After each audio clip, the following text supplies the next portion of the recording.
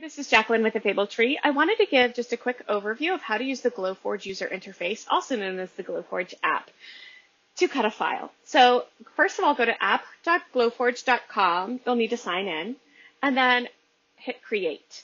You can create an empty design and kind of use the Glowforge elements if you'd like, but I'm going to upload from a file. I've created a few different boho keychains, and so I'm going to just cut one of those. I've already cut the others, so I don't need to do all of them, but I just want to make sure that I get this last one. So here's what you see, okay? The Glowforge is looking at the bed of my Glowforge, which has some wood in it with those first two keychain backings cut out already. So we have the Adventurer and the Stay Wild, so I'm going to go ahead and click and drag to delete those, okay? So you'll see that it's selected, and you can just delete. I'm also cutting this Wanderlust, the actual letters out of a different material, so I don't need that this time either. I do want this part to cut. I'm going to drag it onto an available piece of wood. There we are. And you'll notice that we have these little red dashed lines. Now, that can mean a couple things, but what it really means right now is that I haven't set my material yet. I'm coming up to Unknown, and I'm going to use medium walnut plywood settings because I'm cutting some 1/8 inch actually white oak plywood, and this is really the closest proof grade setting that works really nicely. Before I go any further, I want to click these three dots and hit Set Focus and click somewhere on my design so that the Glowforge, and you can maybe hear it kicking into gear in the background there, so that it will focus directly on that part of the wood. And what that does is it makes sure that, maybe my board is a little warped, or, I've got a lot of cuts here, so some of these might have flopped up a little bit. It's measuring exactly where to focus right there on that piece of wood. Now, I want to come over here.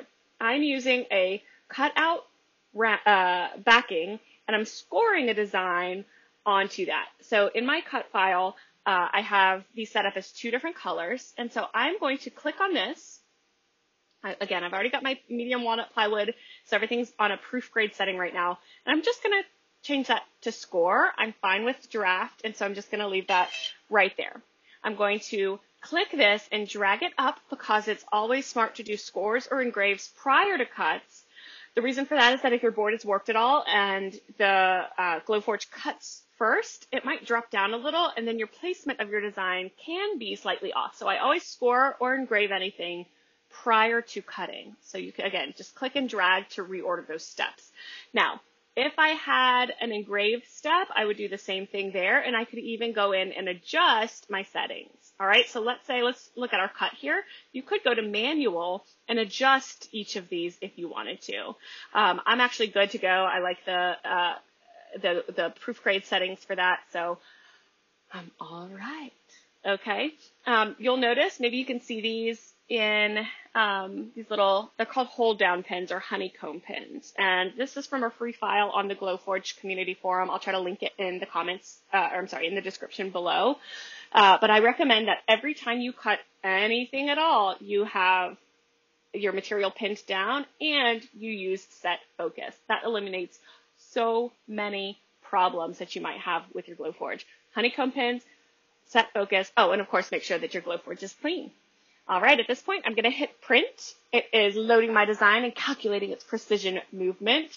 And you'll see that it's going to take about 1 minute and 9 seconds. Now I'm heading over to my Glowforge to cut it out, and you can check out a different YouTube video to see the final result. All right, if you have any questions, leave them in the comments below, and I will get you answers ASAP.